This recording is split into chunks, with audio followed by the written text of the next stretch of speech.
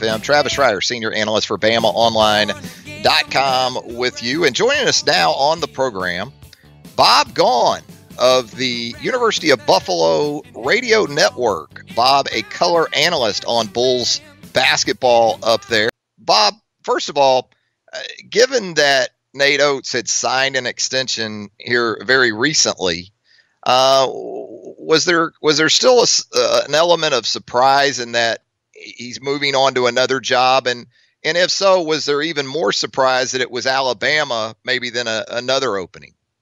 No, I think what the extension did was take all of the mid-majors off the table. I think people knew, for instance, just to stick along with the MAC, a couple of years ago, Akron had a really nice run, and they lost their coach to Duquesne.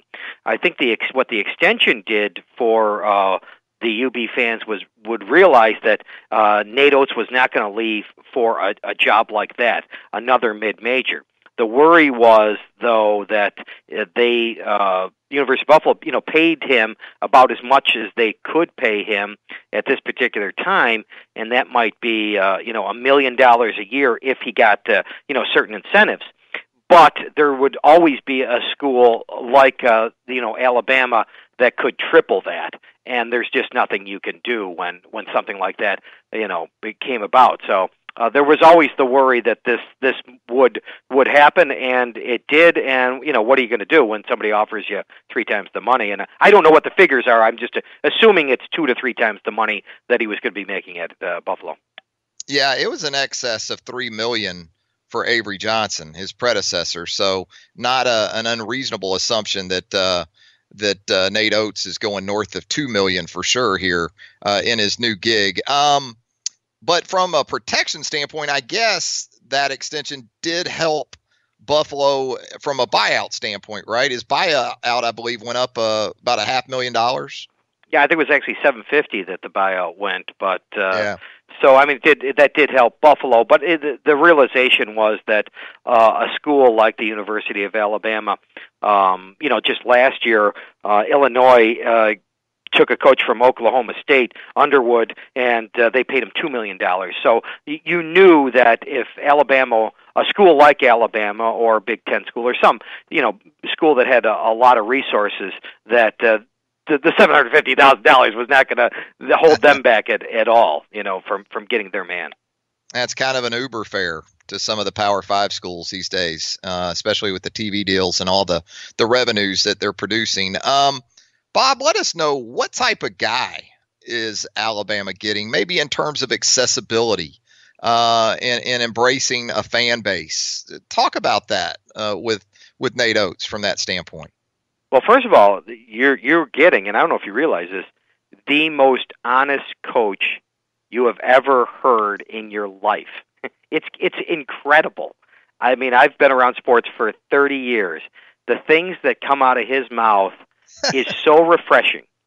And I don't know, and you correct me if I'm wrong, being around football coaches, usually don't say anything. I don't know Nick Saban, so I don't know what he says. So, bear in mind that. But I'm just, in general, football coaches will not say much.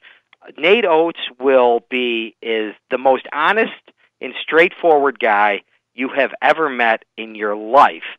And it's just a breath of fresh air for the broadcasting community, because we just love it, the stuff that he would say, because he would just be, as I said, totally honest. When they beat Arizona, the number 1 pick in the draft, Ayton, that is playing for the Phoenix Suns right now, he said, we didn't think he could play defense very well. We went right at him because we didn't respect that, how he played defense. You just don't hear coaches say things like that, and that is something that he would say. So I absolutely loved him. I'll be honest, and I think that's one thing that you're gonna really get a straight shooter up there. Tell us this, Bob, in terms of style of play. Looks like his teams aren't afraid to get the 3 ball up. For the novice fan, is it an entertaining style of play? My God! Is it one that's easy on the eyes? Oh my God, most entertaining style. Here's the philosophy in a nutshell for a novice. The Bulls took a shot every 14 seconds. down court. So the reason they scored so many points was that they were going to take the first. They were going to push the ball, and not only push the ball, but they're going to take the first good shot. And yes, if that first good shot, they do take a number of threes, but they move the ball extremely well. And they're not afraid to, he was not afraid, at least the five guys that were on the court for the Bulls this year, any one of them gets a good look, take that first available look. And from an analytics standpoint, he loved going up against teams that would try and slow the Bulls down, and by doing that, they would hold the ball. And they would take shots late in the shot clock. And usually when you do that, you take one-on-one shots and you take poor shots. So his philosophy was, over the course of a game, when you look at it, we're going to take better shots than you're going to take. Teams that tried to do that, because we're not taking any bad shots. The first open look at we're going to get, and you want to hold the ball against us, fine. More than happy to do that, because you're going to wind up taking a lot of bad shots one-on-one late in the shot clock, and that was just music to his ears. Talk about the defensive philosophy of Nate Oats. Is it largely man-to-man? Does he mix some things? No, it's all man-to-man. Pressure. Yeah, pressure, man-to-man defense. Really good this year with, he had two really great defensive guards that didn't allow penetration in the lane. They were great at not allowing that many. Because of that, the drive and dish game, they were really good at defending, which is so much of part of all of basketball now. And the Bulls were one of the best teams in the country when it came to assist-to-basket ratio against the Bulls. The Bulls were one of the better teams defensively against with that. So they had but it was you're not playing zone. You're not playing zone. You're going to be playing real entertaining pressure man-to-man defense. Sounds like a really personable guy. Obviously enthusiastic. But in terms of demanding and accountability when it comes to dealing with his players, where does he kind of fall in that regard? Is he a grinder? Is he more of a player's coach? How would you describe him from that standpoint? I think all of the players absolutely loved him. I mean, he came into a difficult situation here. I'll tell you this, in terms of a recruiter, this guy recruited JUCO players really well.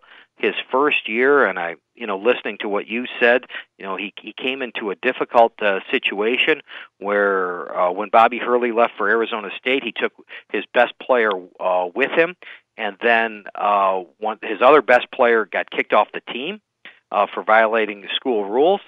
So he was up against it, and he brought in two really good JUCO players at that particular time, and he brought in then the best recruiting class, the best freshman class in the history of the University of Buffalo, two of which are going to be two of their top scorers.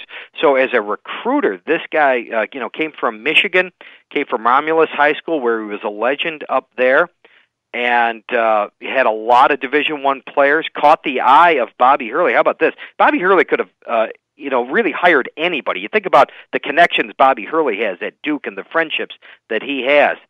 Bobby Hurley's brother, Danny Hurley, who's now the head coach at UConn, is at Rhode Island, and Bobby's his assistant there, and they wound up taking one of Nate Oates' players out of Romulus High School, a guy named E.C. Matthews. And that's how Bobby Hurley even knows Nate Oates at that time. So there's not a great connection between Bobby Hurley and Danny Hurley and Nate Oates, but they respected Nate Oates so much that from how they were recruiting this E.C. Matthews, that when Bobby Hurley gets the job at Buffalo, he makes Nate, his top assistant. So of all the connections that Bobby Hurley had through Duke, he takes, this guy that he respected just from being an assistant at Rhode Island, and all the connections that Nate Oates had at in the Michigan level and all through the state of Michigan is probably one of the top. I could argue the best high school basketball coach in Michigan. So he's really, I think he's got a lot of connections through the JUCO world and obviously in the high school world. As a result, I mean, I can only say that I think it's just a great hire for you guys. Bob, you mentioned the connection with Bobby Hurley and how that all came about.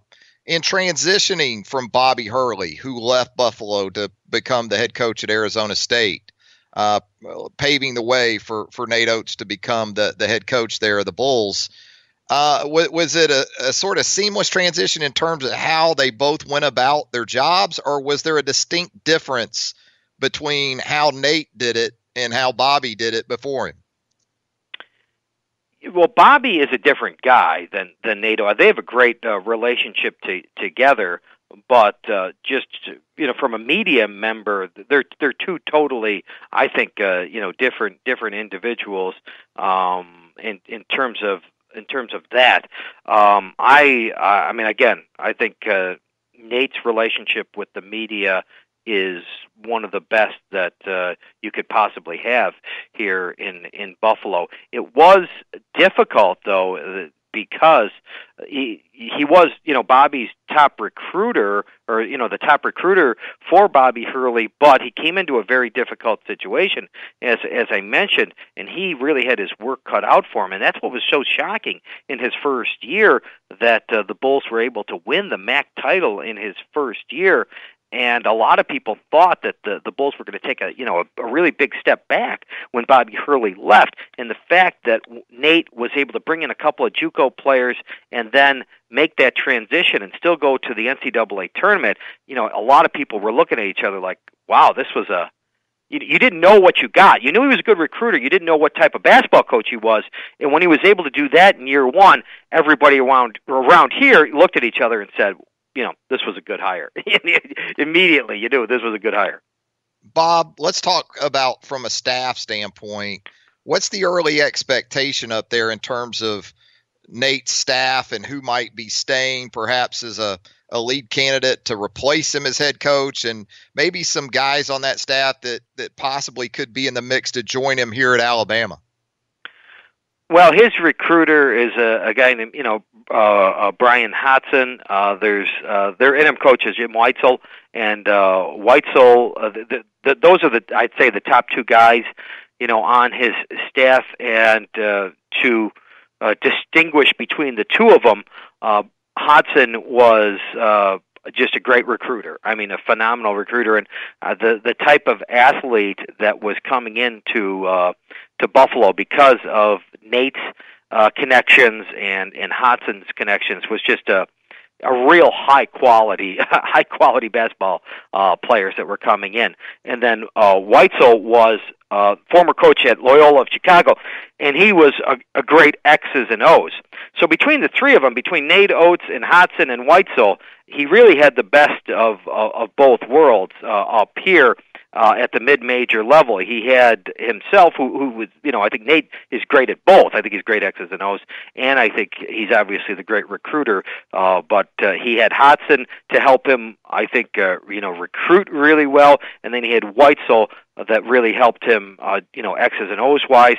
So those would be the two names that, depending on which way Buffalo goes, and I don't know which way they are going to go, and maybe both of those guys are in the mix for the Buffalo job. But if they don't get it, those would be the two guys that he may bring down to Alabama with him. Well, Bob, you've been a wealth of insight here and information, and giving us some background on Alabama's new men's basketball coach.